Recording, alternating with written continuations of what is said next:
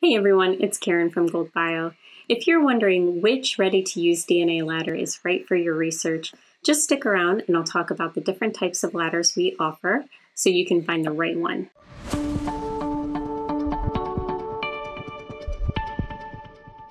All of GoldBio's DNA ladders are ready to use, meaning they come pre-mixed with dye, so all you have to do is load them straight into the gel.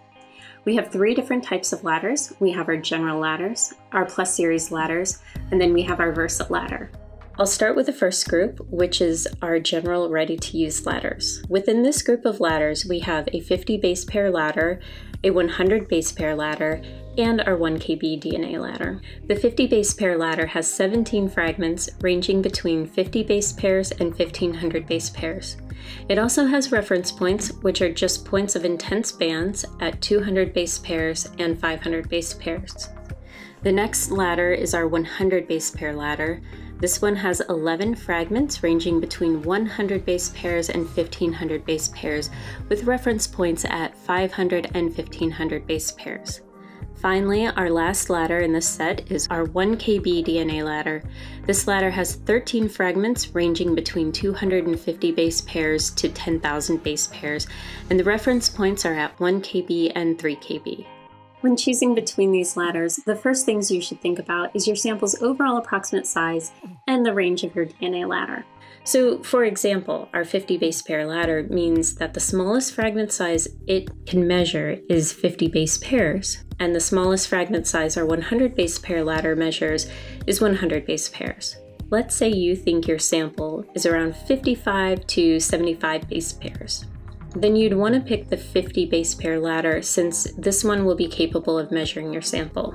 Just as it's important to identify the smallest band size a ladder measures, you'll also want to think about the largest fragment size a ladder measures. For instance, if instead you had a sample that was around 2,000 to 2,500 base pairs, you'd want to choose the 1 kb DNA ladder. That's because both the 50 base pair ladder and the 100 base pair ladder max out at 1,500 base pairs. The 1 kb DNA ladder, on the other hand, has a range between 250 and 10,000 base pairs.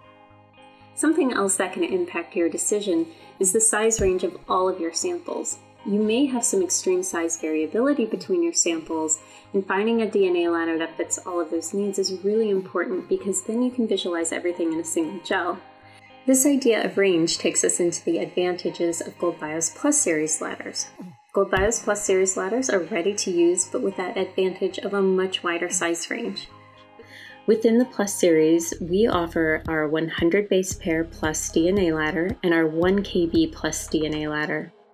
Our 100 base pair plus DNA ladder has 12 fragments ranging between 100 base pairs and 3,000 base pairs, and it has reference points at 500 and 1,500 base pairs. Our 1 kb plus DNA ladder has 14 fragments ranging between 250 base pairs and 25,000 base pairs, and reference points at 1 kb and 3 kb. The increased size range makes the Plus Series ladders a great choice when working with multiple wide-ranging samples.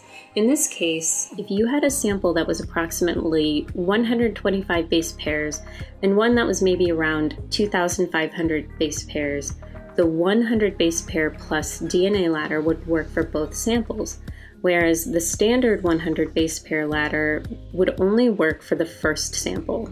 While using a single DNA ladder in the Plus Series is ideal if, for example, you had a 350 base pair sample, a 5,000 base pair sample, and a 20,000 base pair sample, it is important to consider the ranges between each band point. The 1 kb plus DNA ladder is composed of 14 fragments. For the smaller molecular weight regions, the range between 2 points is 250 base pairs. This could be a little problematic if you're accurately trying to analyze a sample that's, say for example, somewhere between 290 and 375 base pairs. If you need a more accurate measure, either use a general ladder that is closer to your sample size range or consider using our Versa ladder. The Versa ladder has many advantages, making it suitable for several different scenarios. It has 19 fragments ranging between 100 base pairs and 10,000 base pairs, with reference points at 1.5 kb and 3 kb. This ladder is a great choice if you're working with samples that vary widely in size range. It's also a great ladder when cloning multiple small fragments into a single vector.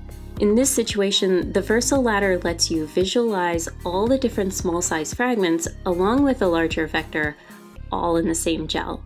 One of the other advantages of this ladder that sets it apart from the 1 KB Plus ladder is that the VersaLadder's 19 fragments provides more coverage between each band point.